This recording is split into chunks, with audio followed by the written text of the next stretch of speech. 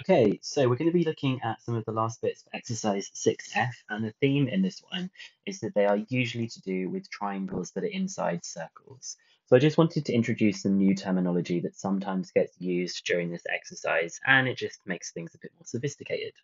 So I've got a diagram here of a circle and I've got a triangle inside this one.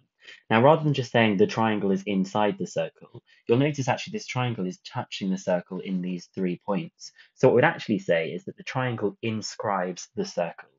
A shape inscribes another if it is inside and its boundaries touch but do not intersect the outer shape. In other words, they are just exactly on the edges of that circle. Similarly, if we were to describe this circle for this triangle that we've got here, we would say that the circle circumscribes the triangle. It's got this circum at the beginning because that makes you think of circumference. So if the circumscribing shape is a circle, it is known as the circumcircle of the triangle. The center of a circumcircle is known as the circumcenter. Okay, so this would be the circumcenter of the shape that we've got here. Really, all we need to know is that we've got this triangle that is inscribing a circle, and it's just some extra knowledge here that you might find interesting to know about. And again, for exercise 6F, we have two different kinds of circle theorems, one that I think you're familiar with and one that we're going to be doing a bit more work on. So really, this is the one that we're going to look at for our first example, and then we're going to look at this one over here for a second example. This, by the way, is not a cross saying ignore it. It's actually talking about some perpendicular bisectors, but we'll have a look at that in just a minute, okay? So focusing on this side that we've got here, I have said that if the angle ABC is 90 degrees, so if ABC is 90 degrees, then AC is the diameter of the circumcircle of triangle ABC. So if we have here, this would be the center of the circle. AC is going to be a diameter. And actually, you will have come across this with different language in GCSE. I suppose what we would usually said is that the angle inside a semicircle is a right angle. So this is our triangle that is inscribed in this circle. This is our circumcircle that we have here. And so AC is the diameter of this circumcircle. Similarly, if AC is the diameter of a circle, so this one here, then ABC is 90 degrees. Therefore, AB is perpendicular to BC, and also Pythagoras is true. So this one is saying if this angle, then this is a diameter. This one is saying if this is a diameter, then this is a 90-degree right angle. So it's the same thing, but just from vice versa, okay? And we're going to use this to help us to answer some questions, and then we'll come back to this one afterwards. So, we've got two different methods for this example that we've got here. It says that the points A, B, C lie on a circle, and it wants us to show that AB is a diameter of this circle. So again, I like to draw a sketch just to think about what is going on here. So I have A, B. They've told us that that's going to be the diameter. It doesn't really matter where I put C, but I know that wherever I put C, this is going to be the case. I know that this angle here is going to be a right angle. Now, there's two different methods here. You can either use Pythagoras because it's a right angled triangle, or because these two things are perpendicular, we can show that AC and BC are perpendicular to each other. And we're going to do both of these methods. So let's begin by finding out what AC is equal to. Now, AC is going to be the square root of the differences between the A coordinates and the C coordinates.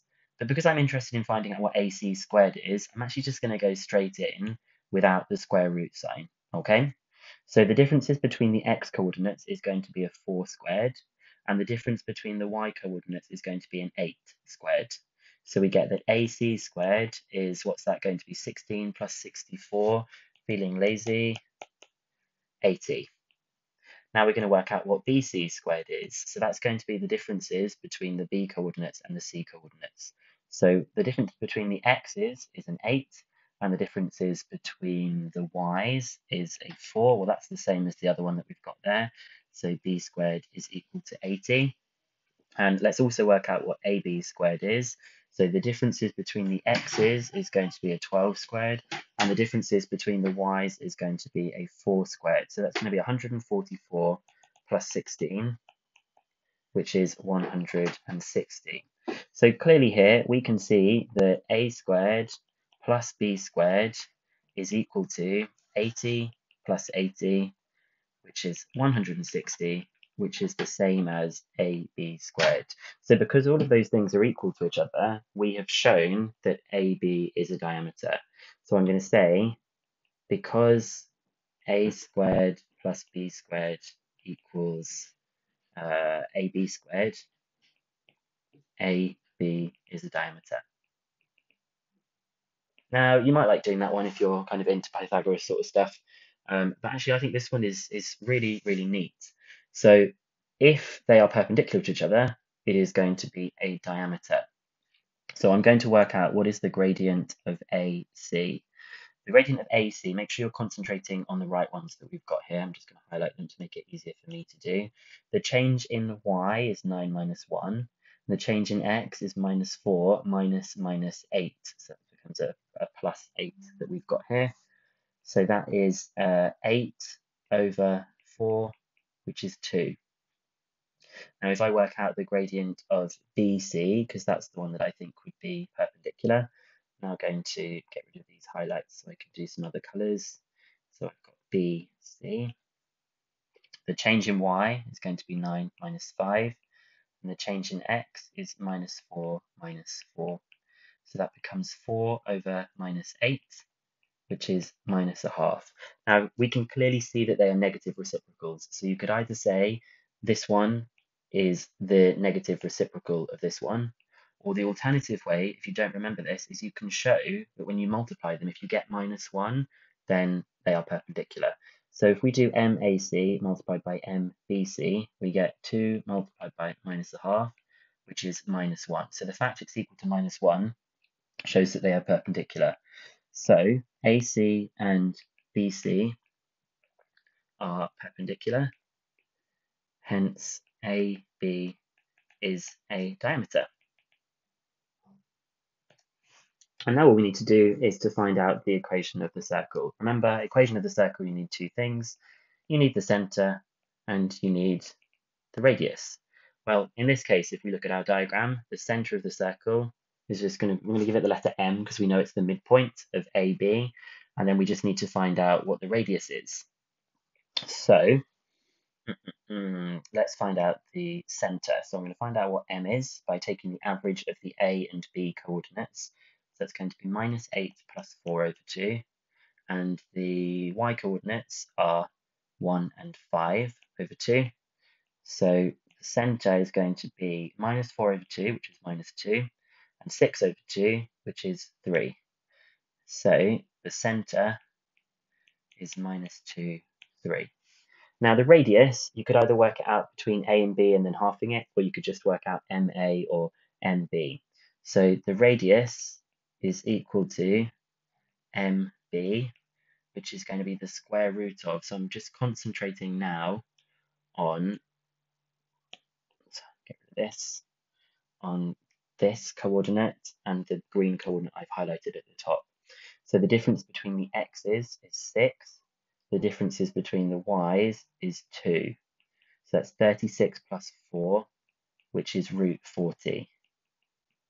Hence, the circle equation is, oh, that's messy.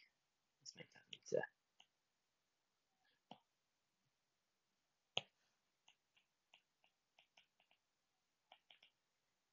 Y, x minus 2, x minus minus 2, so it becomes x plus 2 squared plus y minus 3 squared equals the radius squared, which is 40. Okay, so that was us just using this first one that we've got here. In my next video, we're going to do this one that we have here. Okay.